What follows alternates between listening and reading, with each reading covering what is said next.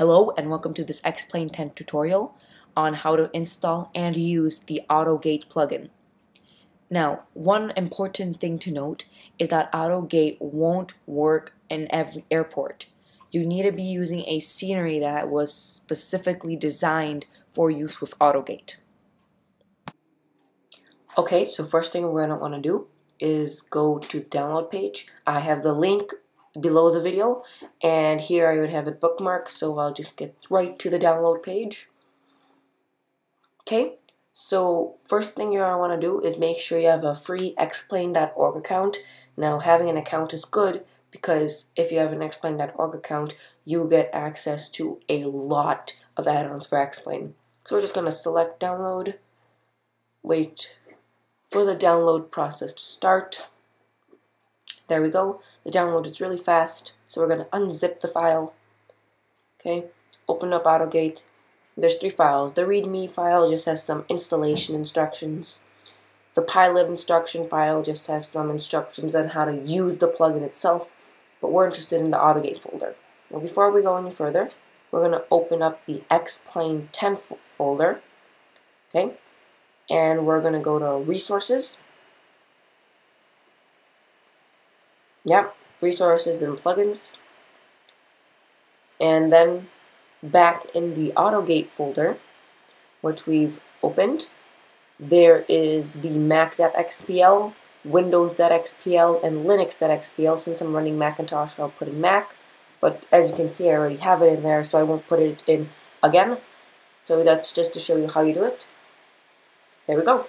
Okay, so here I am running Explain 10, and the scenery I'm using is a scenery for San Diego International Airport. I will have the scenery download link in the description or below the video if you're viewing this on our website. So what I'm going to do right now is to go into gate 44, which if you see my mouse clicks, is right over there. Now if I zoom in, so yeah, right. Let me do that again. If I zoom in, you see there's a human marshaller, and he will direct my plane to the correct position on the gate. Okay, so let me just, my engines are already on, so I'm just going to release the brake, and I'm going to make our way towards the gate. Just start turning now.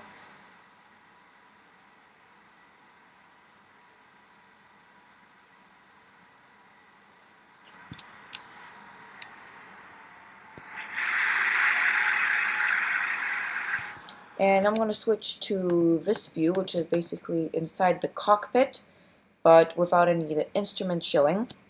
So as you can see, the controller is telling us to go straight a bit this way. Yep, there we go.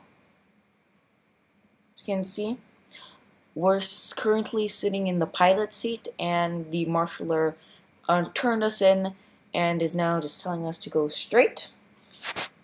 I'm going to bring our power down, because he's getting ready for the final thing. So he's raising his hands up, that means he's almost done. Okay, his batons are crossed, so I'll apply the brake. And as you can see, we are parked in position. If I go inside the cockpit, what I'm going to do, making sure my parking brake's on, I'm going to cut the fuel to the engines. And if we go back outside, we see that the jetway is going to the aircraft, which wouldn't happen if we didn't have the AutoGate plugin. You can see, jetway is coming on. Now, one thing you're going to have to know is that the plane has to have its boarding door location set in PlaneMaker, but once it does, you see the jetway just connects right onto this United 737 in San Diego. Okay, so we've now made it to Dallas International Airport with, once again, the download link for this scenery being below the video. But we've come to Dallas to see the other type of marshalling system. We've already seen the human marshaller, now we're going to see the electronic marshaller. So if I jump, yep, Right, there we go. Jump into my pilot view. Release the brakes. I'm gonna slowly move toward it, and if you can see the sign, I'm the little yellow dot on the bottom, and I'm supposed to aim plane towards the center line on the sign.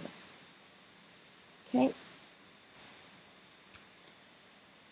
Now we're going to aim all the way to the top over there, making sure we're level. Okay, almost there.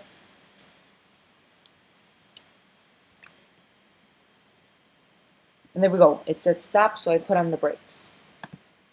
Now, if you would have gone too far over the distance you needed to, it'd say too far, and then you'd either need to reverse thrust or push back. So I'm going to jump into this view again. I'm going to cut power to the engines. So you can see the sign now says OK, and the jetway is coming up to the plane. Just like in San Diego, but this time an electronic sign did the marshalling.